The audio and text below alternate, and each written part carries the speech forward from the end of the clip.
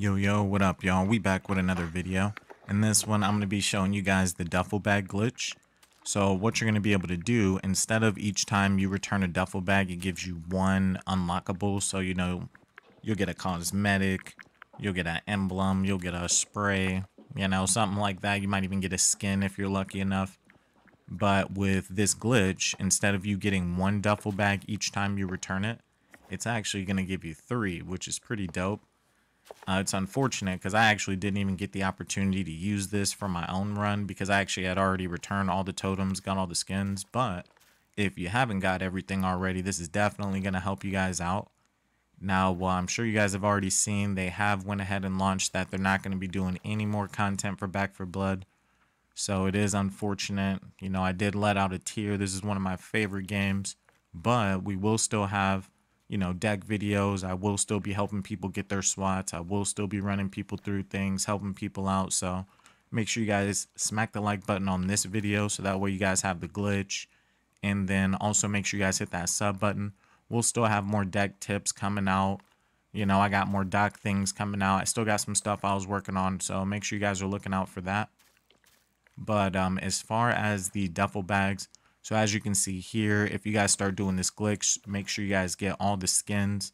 Now, the skins right here where it says like license to grill, like usually in that slot, that's going to be the duffel bag skins. So like the too soon here for Evangelo.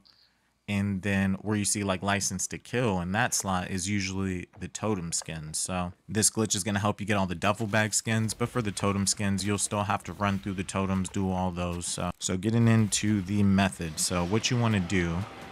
So first, of course, you want to have the duffel bag, and then you want to find yourself a hive. So what you're going to want to do is take the bag over here, drop it on the hive.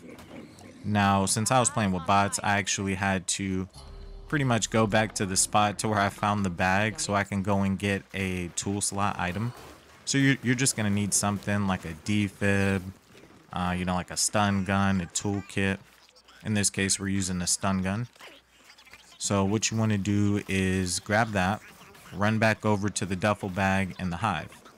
So basically what you're going to do is you're going to stand over the duffel bag and then you're going to swap that out with the toolkit item while you're entering the hive. So just do it over and over and over again, real quick. Now, it doesn't even matter if you have the duffel bag in your hand or not. Once it enters the hive, it still does work. I did it both ways.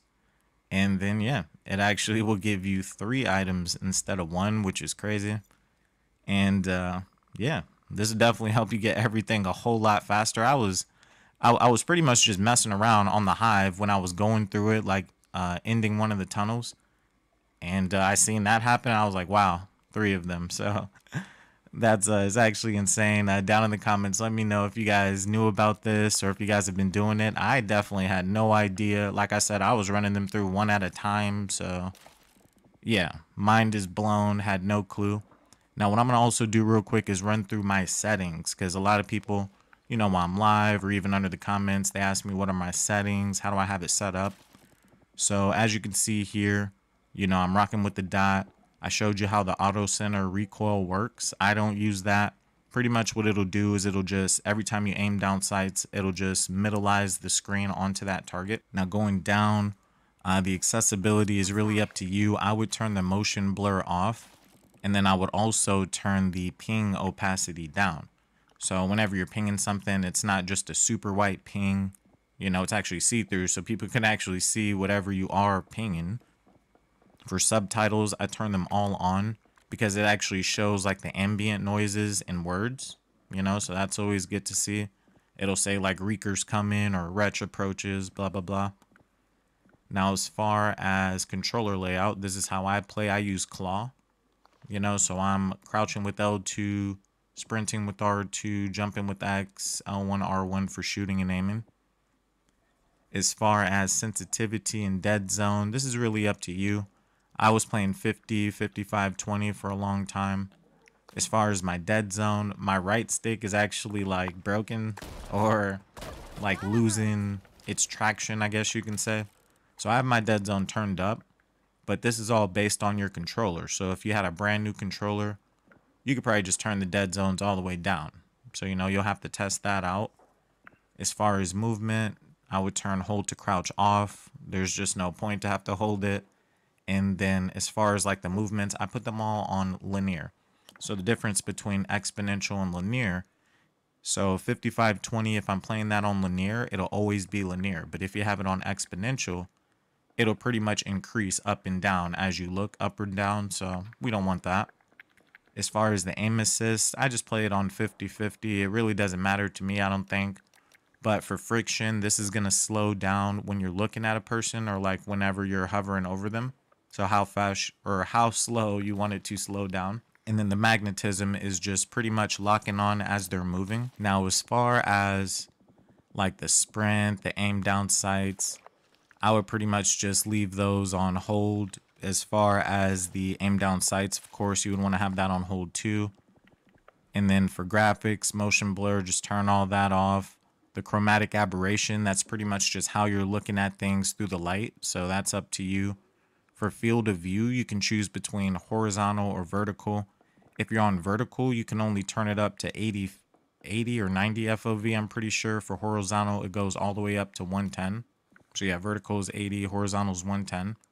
So I would definitely play on horizontal. You know, you'd definitely be able to see more. And then mostly everything else is just all about preference. You know, the graphics, the brightness, contrast, that's up to you. The audio, that's also up to you. So yeah, for the stamina, breath, and choking, you can turn that on or off. Again, that is just preference. And pretty much everything else is just preference. I think the main things is really just turning it on tritanopia, putting it on the dot, making sure your aim assist, making sure your dead zone is good, making sure your buttons are good, and then honestly, you're probably good. So down in the comments, let me know if you guys have any more questions about settings. I did run through it pretty quick, but I think they're pretty straightforward. So again, make sure you guys like this video. Go out, do that duffel bag glitch. It's definitely going to help you guys get the skins a lot faster. And again, we are going to be dropping way more decks. I probably got about 4 or 5 more I'm working on. After that, I'm going to be looking into probably getting on to a different game. I'm thinking Dead Island. So if you guys are, just let me know down in the comments. If you guys ever played Dead Island, know what I'm talking about. It's a really, really good zombie game. Kind of just like Back 4 Blood. But it does have its differences, so let me know what you guys think about Dead Island. Again, make sure you guys like the video. Make sure you guys hit that sub button. As always, I appreciate you guys stopping in, and I'll see you on that next one. Peace.